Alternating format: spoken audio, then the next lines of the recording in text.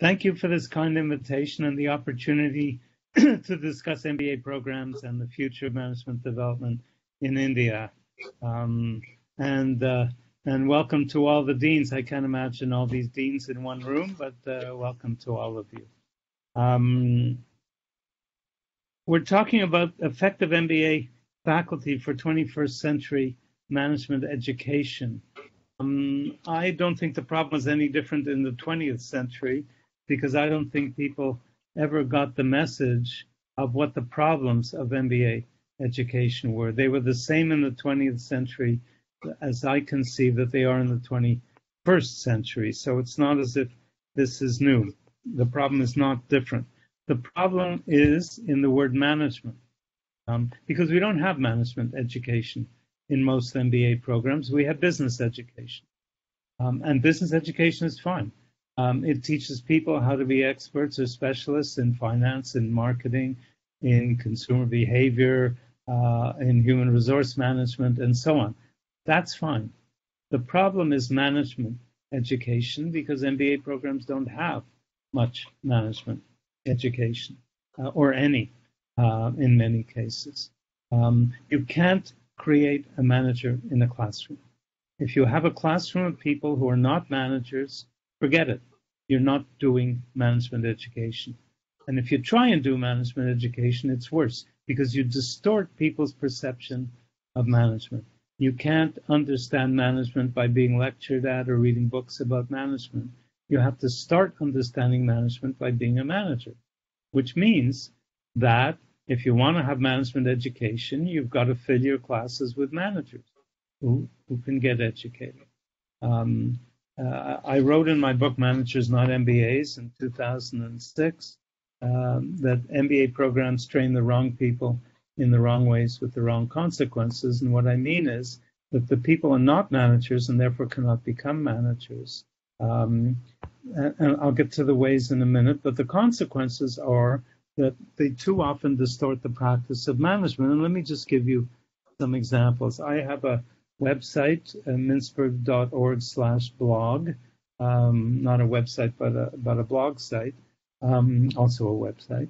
And in it, I published a blog some time ago about the fact that CEOs don't perform very well as MBAs. If you look up CEOs as MBAs, or MBAs as CEOs, I can't remember, the data is kind of shocking. One study we did of Harvard superstars as of some years ago, the most famous Harvard graduates as chief executives, 10 out of the 19 were failures and 4 were questionable. And then there were other studies that we cite where people who have MBAs who end up as chief executives tend to do worse than ones who don't and get paid more. So they certainly know that aspect. So those are the consequences. But let me talk about the ways. Management, if you imagine a triangle, art, craft, science, management is a practice that takes place in that triangle between art, creativity, insight, vision, all those things, craft, meaning experience-based, and science, meaning analysis-based. And effective management combines those. You can't teach art in a management classroom, no matter who's in that classroom. You can't teach art. You can teach the craft in the sense that you can enhance the experience of people who have experience. Most MBA students don't have that experience. And so what MBA programs tend to do is concentrate on the science, namely analysis. And that's fine. As I said, if it's for training in specialized jobs and not training in management itself. So there's a distortion that leads to the consequences I talked about a moment ago. Now, just looking at my notes. So management is not a science. It is not a profession. It's a practice. And so the craft is the most important part.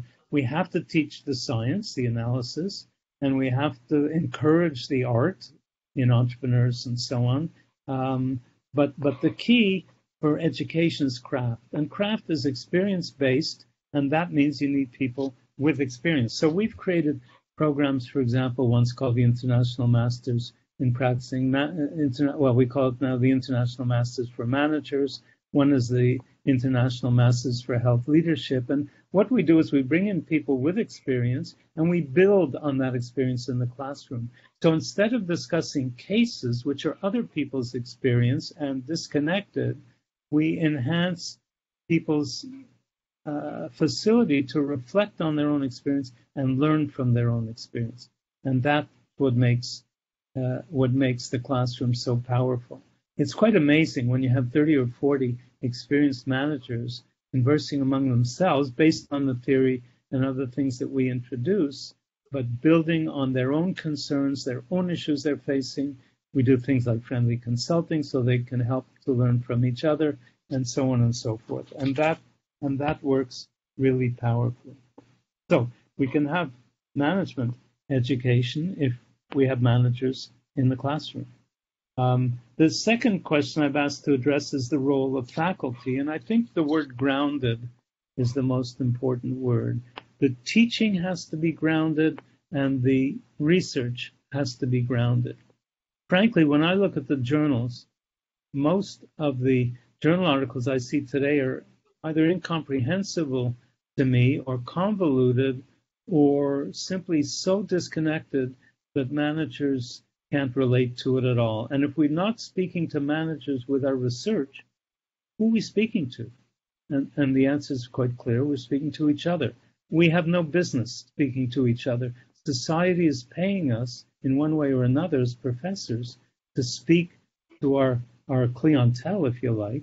I don't mean consulting. I mean speaking to people in management to enhance their understanding and their capability of practicing management. I went to a conference years ago on leadership.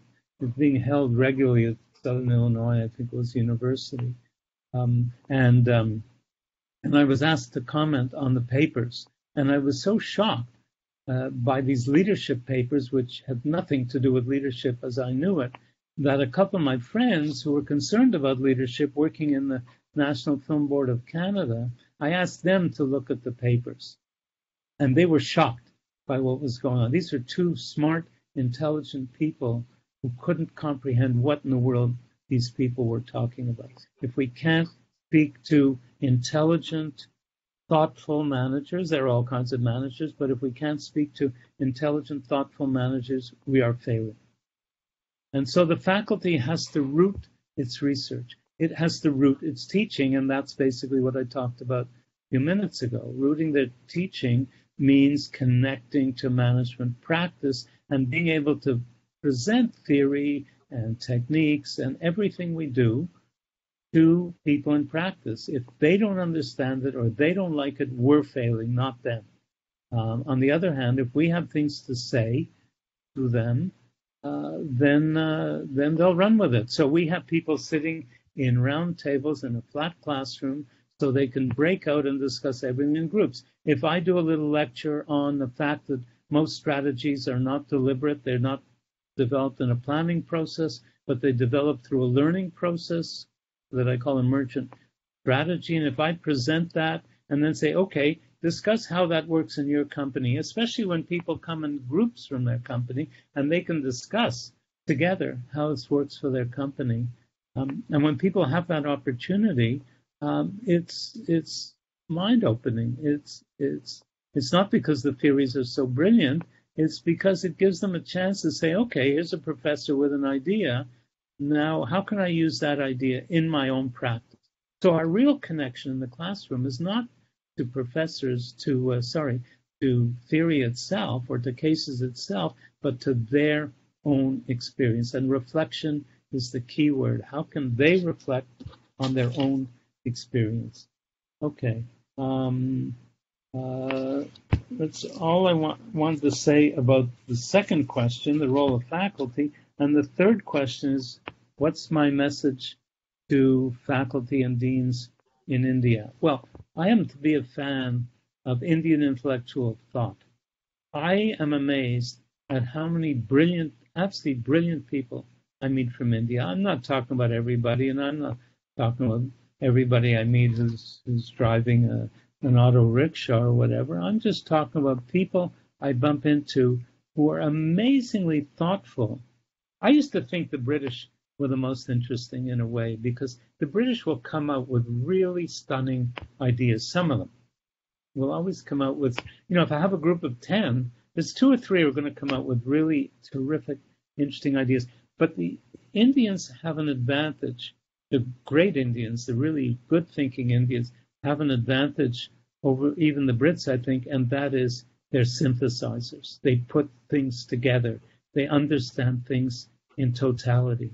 And that is such a welcome thing. I've had Indian friends ever since I went to university. There was an Indian guy doing engineering with me. We were big buddies. And all my life, I've had close Indian friends. Probably my closest was Samantha Ghoshal, who died sadly some years ago before he could do so much of his brilliant work. But my conversations with Samantha were just unmet by anybody else. They were wonderful, wonderful conversations. He had that playfulness and that depth and that ability to synthesize. So if you want to know what Indian deans and Indian professors can do, they can use that amazing capability, the ones who can do it, and so many of them are able to do it. Look at all the gurus who turn out to be Indians. I don't mean Indian gurus, I mean management gurus. Obviously, a lot of gurus in India, but I mean management gurus. Look at how many of them are Indian, far more than American or British or what have you. They're really great ones. So what can Indian deans and professors can do? They can stimulate that kind of thinking as applied to all our problems, including our global problems of warming and everything else, but also our problems of approaching management education. My concern is there probably hasn't been enough addressing. The Brits have done more to address management education, maybe than the Indians and certainly the Americans have, at least in academia. The Americans in corporations do better. But it's time for India to address this issue. So I welcome the conference. I welcome this invitation. Thank you.